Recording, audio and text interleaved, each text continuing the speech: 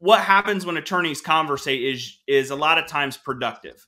In terms of, I don't know many attorneys who are going to go in with a straight face and say, hey, there should be zero contact. It happens. It happens far too frequently, but it's, I hate to say it, but I'll say it. Some of our peers, I think, they'll sell any bill of goods to any human to get them to sign on the dotted line and pay them money.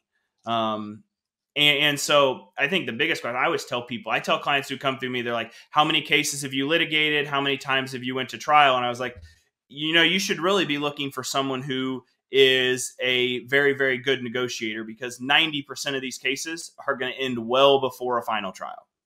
Absolutely. And we know that statistically is true.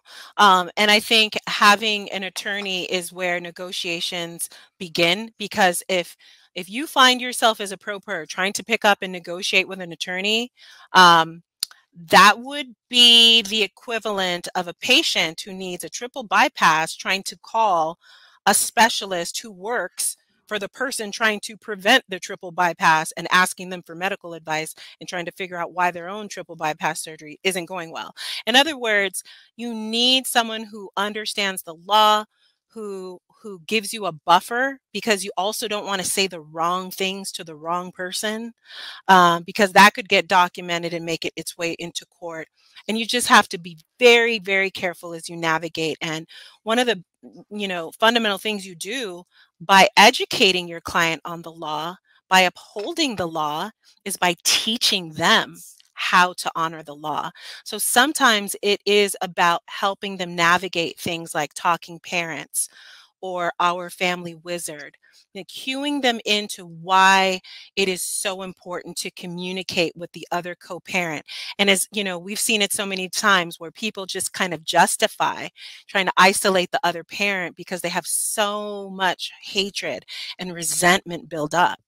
And it's so easy to detect when we're in court, from the eyes of the attorney and the judge. And so you never want to go in raw like that, just who you are, thinking the truth is going to set you free. Oh no, you need a representative to protect you, to help teach you what to do, what not to do, and never interrupt your attorney in court. Make sure if your attorney is doing all the speaking for you, you've got a great attorney. You do. I'll say that. I'll pull this one up because we got a comment here that's super relevant to what you said. And so, Shim here, I have been in court by myself thinking truth and documentation would show what has been happening.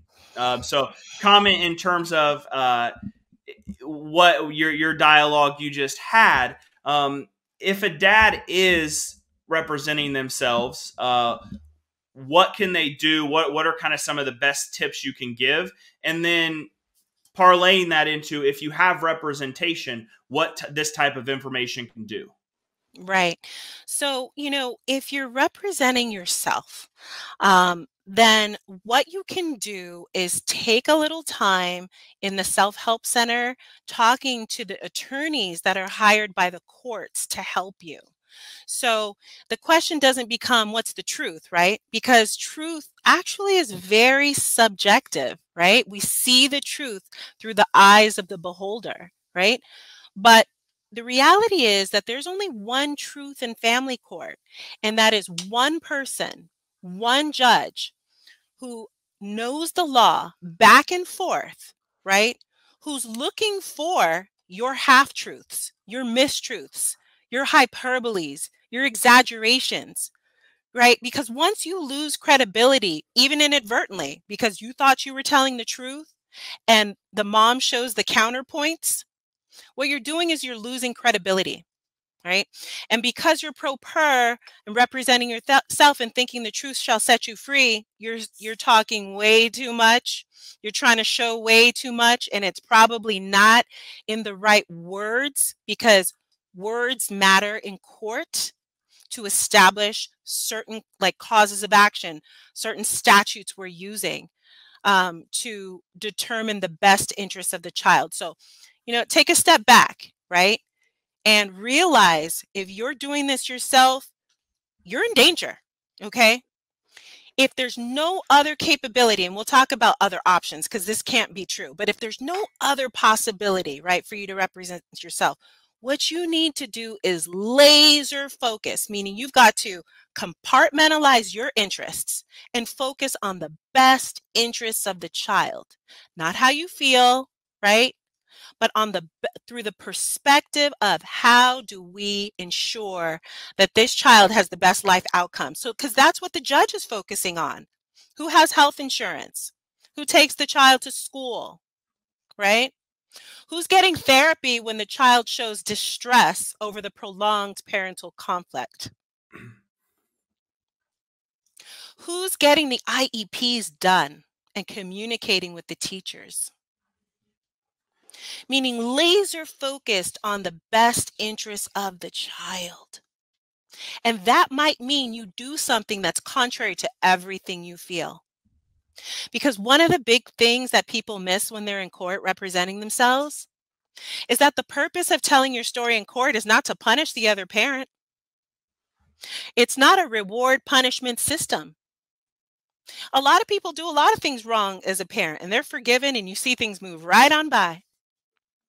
So maybe you have to consider what should I do to change the outcome here? And maybe that involves me getting some parenting classes, me getting some therapy because I don't like the way this person did me wrong in the relationship. Maybe I need to focus on my own self-help, how to forgive, so that I can rebuild proper, civil, respectful, child-focused communication with the other parent.